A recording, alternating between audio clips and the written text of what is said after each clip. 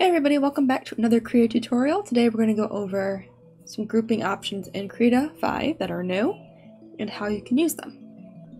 So first, I'm going to click on a group I have here. I'm going to right click, I can go down to group, and you have some options now. You have quick group and quick ungroup. So let's say, for whatever reason, everything in this group I no longer want to be in a group. So I can go ahead and click quick ungroup, and it takes everything out of it immediately. And the group itself is gone. Maybe I am just isolating a part of my image that I no longer need to be isolated. You know, there are some reasons to do that. And if I select a bunch of layers and I want to group them, like maybe it's getting too much for my sanity and I just need to group these things, or I need to use alpha inheritance and having them separate isn't working, I can go ahead and group and do quick group, and it's all in a group for me. And because it left the alpha inheritance and everything, I don't have to worry about that being reset or anything like that. It's automatically stuck with that layer, and it makes life a little easier. Another feature in Krita 5 is the quick clipping group. I want to make sure I said that right. Sorry. Quick clipping group.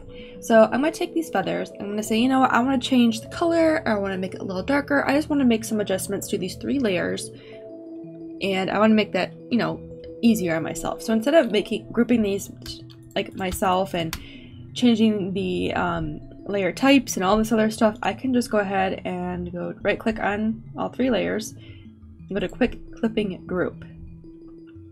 So over here, I'm going to actually pull this out so you can see. Alright, I pulled this out so you can see it a little better. So these are my 3 layers for the feathers, and this is a new layer that I created for the clipping group called mask layer. Automatically it has the alpha inheritance on, which means it's only going to affect these 3 layers in this group. So all that was set up for me automatically. I didn't have to go in and add the layer itself to do alpha inheritance. So anything done to this layer is going to affect these 3 below. So let's go ahead and test it out. So I'm going to just keep the red on and leave the layers as is. I'm going to scribble over it. So as you can see, everything's turning like this pinkish red, but it's only affecting the layers underneath. But it's not, you know, destroying the actual layers themselves. So if I want to take this a step further, I can go to, go to multiply, and that gives a nice dark reddish shade over these feathers. I can also go to overlay and see how that looks. It makes a little bit more of a strange muddy green. If I do a lighter color here, I can say, oh, I like how this has a nice hazy look to it now. So I'm able to do some non-destructive editing and use the layer modes and anything else I need to affect all 3 layers and go about my day. And all that's done basically with the click of a button. So you don't have to waste time grouping them, moving them around with up and down arrows, adding in the blank layer with the alpha inheritance. And if I want, I can go ahead and lock the transparency or lock the layer. I can turn that off if I want. I'm still able to do everything I want. It's just set up in a manner that makes it easier to make your own clipping mask or group. Another thing we do with this mask layer is we can convert it to a filter mask.